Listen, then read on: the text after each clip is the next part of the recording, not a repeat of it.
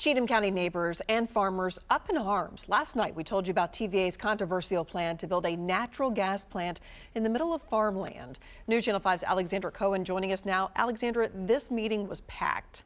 It was slammed. They thought at one point they might even have to move it to another location because so many people showed up.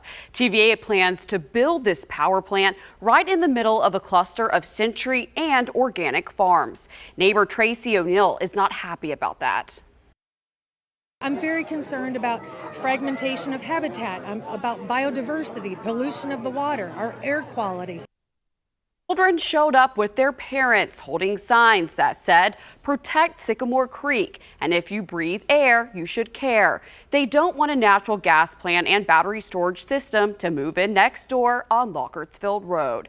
TVA's Cheatham County plant would pick up the slack for the Cumberland fossil plant that's retiring. The land was purchased years ago, and a TVA spokesperson says putting a natural gas plant near homes and a water source is not unheard of. TVA will use the natural gas to create a fire to generate electricity. Natural gas gets us to where we want to be, which is a carbon-free, a carbon-neutral future.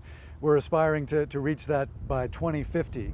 And in order to get there with what we have right now, natural gas allows us to bring more renewable energy online. TVA spokesperson Scott Brooks says natural gas is considered 50 to 60% cleaner than the generation it's replacing. As for where a gas pipeline would go, that's still unclear at this time. Carrie?